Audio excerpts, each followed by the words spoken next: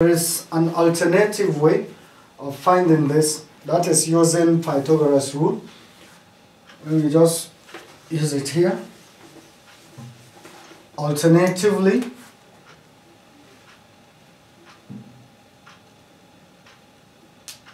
since it is right angle triangle, I might draw my right angle triangle here and theta.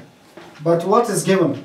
We are given sine theta is equal to 3/5, and in sine we are having, sine is the same thing as opposite over hypotenuse, meaning our opposite is 3, hypotenuse is hypotenuse is 5. So opposite here is opposite and hypotenuse is 5. So the next thing to find here is the adjacent. The adjacent is missing. So for you to find adjacent here, we apply what we call Pythagoras rule. Pythagoras rule says that hypotenuse square is always the same thing as opposite square plus adjacent square. Our hypotenuse here is 5. 5 square plus opposite, sorry, not plus, is equal to opposite is 3 squared plus adjacent square. So this is 25. This will transfer, this is 9, if we transfer we have minus 9, which is equal to adjacent square. So this implies our adjacent square is equal to 25 minus 9, which is 16. If you take the root of both sides, square will go. You are going to have root of 16, which is equal to 4. So this implies that our adjacent here is equal to 4. Just having all the sides, just find your cos theta. Cos theta is always adjacent over hypotenuse. This is our adjacent and this is hypotenuse. We're going to have 4 divided by 5 and it's the same as this one. Also tan theta, number B, tan of theta is equals to tan is opposite over adjacent, and our opposite over adjacent is 3/4. 3/4, and we are having the same results. So now, after knowing this, there is something very important in this trig we need to know, which is the spatial angles. Spatial angles is very important, very, very important. Spatial angles, spatial.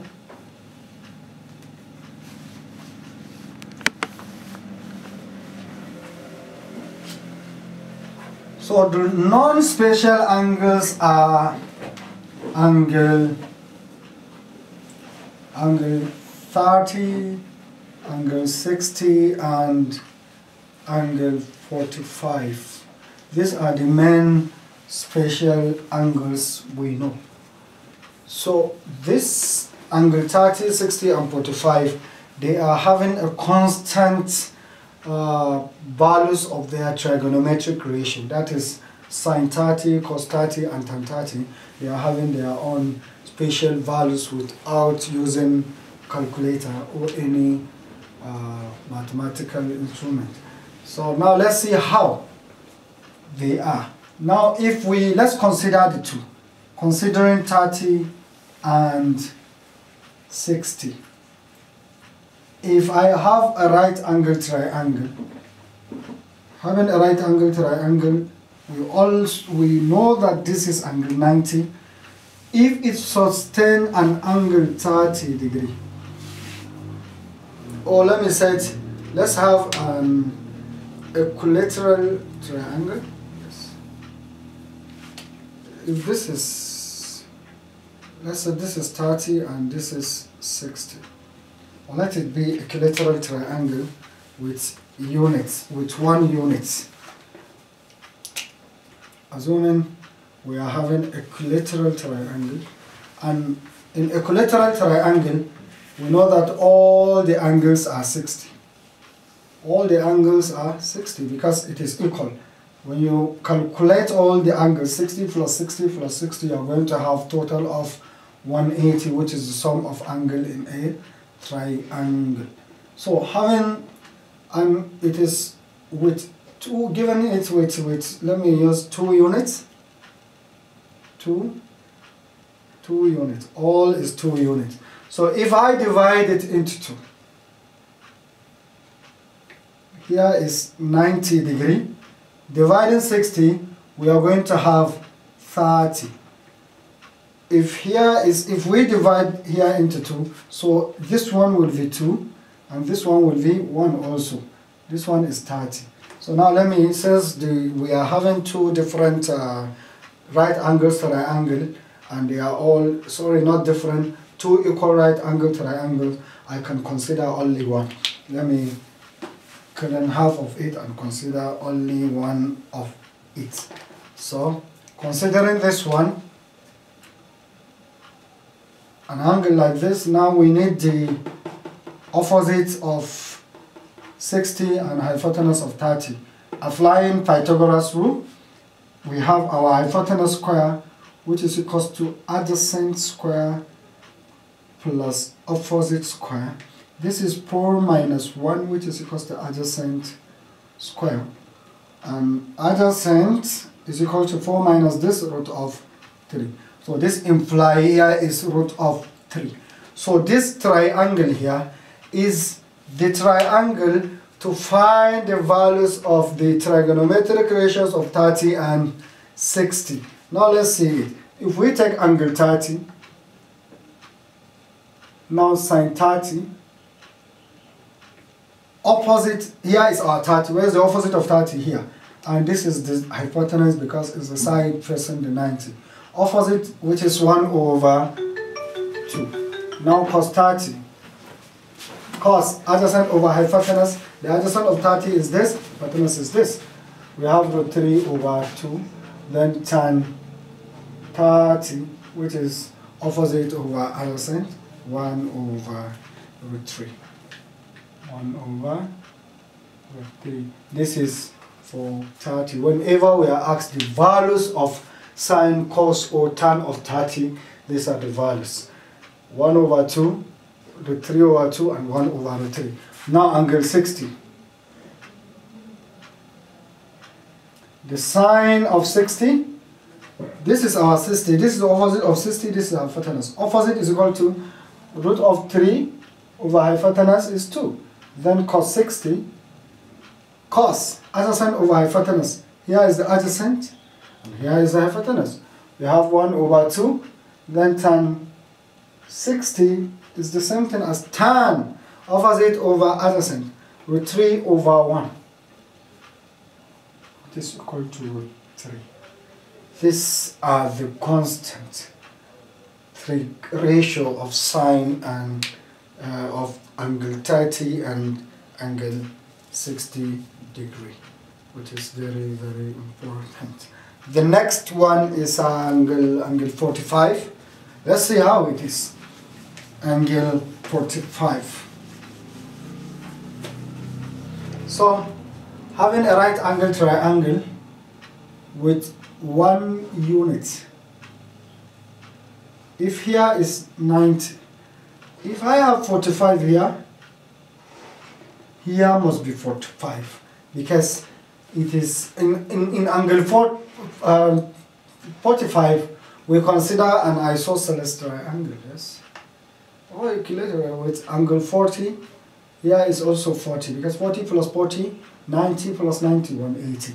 So let's assume it is having 1 unit, because if here is 45, here is also 45. If here is n, here must be n.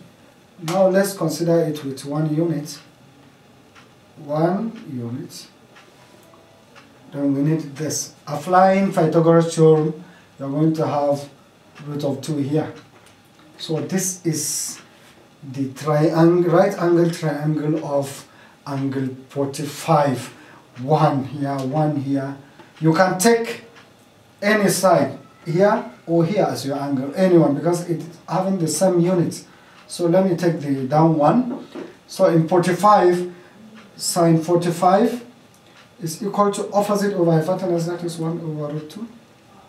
Cos 45 is equals to adjacent over hypotenuse, 1 over root 2. The last one, which is tan 45, is equals to 1 over 1, which is equal to 1, opposite over adjacent.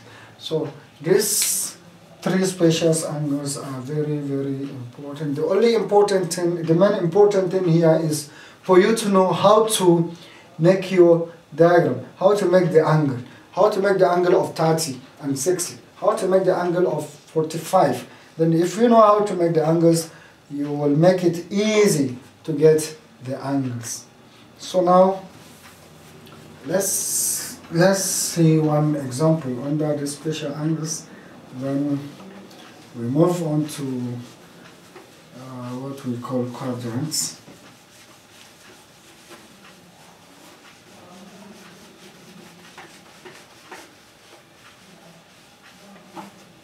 Let's assume we are to find example.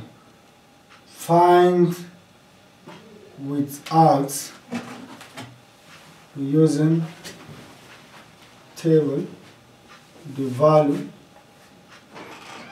of sine 30 plus tan plus tan 60 or tan 60. Assuming we are asked to find the values of this without using table. Without using table here means without using calculator, or in some cases you might be asked to find the value of this in short form. All is the same thing. Whenever you see this, you don't need calculator, because even if you use calculator, you're not going to have the same answer as we are going to have, because the answer we are going to obtain here must be in short form, not in decimal form. So here, just go to the previous work we did. What is sine 30? Sine 30 is just 1 over 2 plus, what is tan 60? Tan 60 is root 3. Just simplify by finding the LCM. The LCM here is 2. You're going to have 1 plus 2 root 2. That's all. Sorry, 2 root 3. 2 root 3. This is the answer. We don't need it in decimal form, but we need it in short form. Now the next thing is, let's see the next important thing under this trigonometric, which is very, very, very important. We call it quadrant.